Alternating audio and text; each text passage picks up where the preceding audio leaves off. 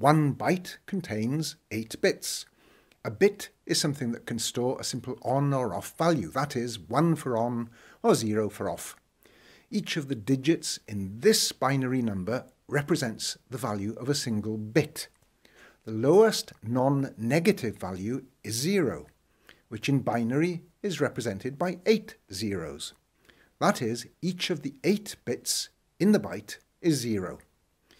The highest value of an 8-bit data type, such as a char, is 127. In binary, that's 0 followed by 7 ones.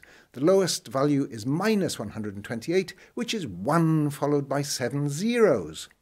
Even though there are 8 bits representing the value of this char, only the last 7 of them represent a positive number.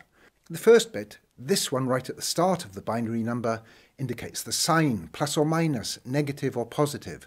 If this bit is 0, then the value of the entire number represented by all 8 bits, that is the entire byte, is positive. If this bit is 1, then the value of the entire number is negative.